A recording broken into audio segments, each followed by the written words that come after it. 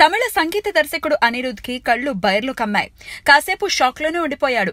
మునుపెన్నడూ చూడని ఆదరణ తన పాటకు రావటం చూసి అనిరుద్ నోట మాట రావటం లేదు. గతంలో 3 సినిమా కోసం ధనుష్ తో పాడించిన కొలవరి పాట ఈ స్థాయి స్పందన రావటానికి కొన్ని రోజులు పట్టింది. కానీ కేవలం 8 గంటల వ్యవధిలో 1 మిలియన్ కి పైగా వ్యూస్ రావటంతో అనిరుద్ ఆనందానికి పట్టపగ్గాలు లేవు.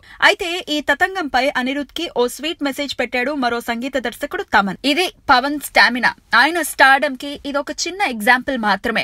ప్రారంభమే ఇలా ఉంది, ఇక మున్ముందు ఎలా ఉంటుందో చూసుకో అని పోస్ట్ పెట్టాడు. అంతేకాదు, మనమిద్దరం ఇంకా సుదీర్ఘమైన ఇన్నింగ్స్ ఆడాల్సి ఉంది అంటూ నర్మగర్భంగా ఇంకో పోస్ట్ కూడా పెట్టాడు. ఏదేమైనా పవర్ స్టార్ స్టామినా దెబ్బకి మన తమిళ తంబీలకు మైండ్ బ్లోయింగ్ అయిందనే చెప్పాలి. నాటి పింగళి నాగేందర్రావు గారి నుంచి నేటి సాయి మాధవ్ బుర్రా వరకు తెలుగు సినిమా చాలా మంది రచయితల్ని చూసిందే. ఎవరి ప్రయాణం వారిది, ఎవరి సంతకం వారిది. వీరిలో ఉద్దండులు కానివారు ఎవరూ లేరు. అయితే సరస్వతి ఉన్న చోట లక్ష్మి ఉండాలని లేదు. తెలుగు సినిమాకి చెందిన ఎక్కువ మంది రచయితల విషయంలో అదే జరిగిందే. ఒకరిద్దరు రచయితలు మాత్రం సరస్వతితో పాటు లక్ష్మి కరుణా కటాక్షాల్ని కూడా పొందగలిగారు. వారిలో పరుచూరి బ్రదర్స్ ది మొదటి స్థానం అయితే తర్వాత చెప్పుకునే పేరు త్రివిక్రమ్ శ్రీనివాస్. పరుచూరి వారు దాదాపు 300 పైచీలకు సినిమాలకు మాటలు రాశారు. విచిత్రం ఏంటి అంటే త్రివిక్రమ్ దర్శకుడు కాకముందు మాటలు రాసిన సినిమాల సంఖ్య కేవలం 6.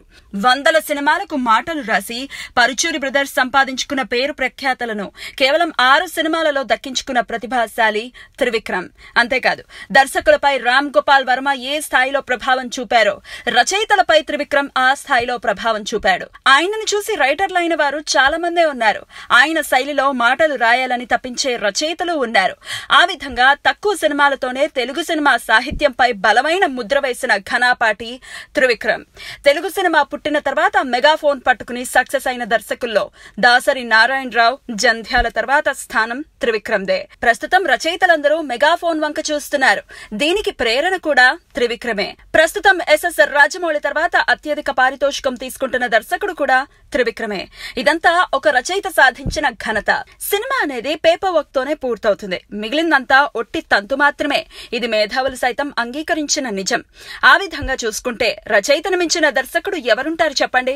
అందుకే మొన్నటి దాసరి, నిన్నటి జంధ్యాల, నేటి త్రివిక్రమ్ లెజెండ్స్ అయ్యారు. ప్రస్తుతం పవన్ కళ్యాణ్ ని డైరెక్ట్ చేస్తున్నాడు త్రివిక్రమ్. ఈ మాటల మాంత్రికుడు పుట్టినరోజు నేడు. ఇలాంటి పుట్టినరోజులు మరెన్నో జరుపుకోవాలని కాంక్షిస్తూ శుభాకాంక్షలు తెలుపుతోంది TeluguOne.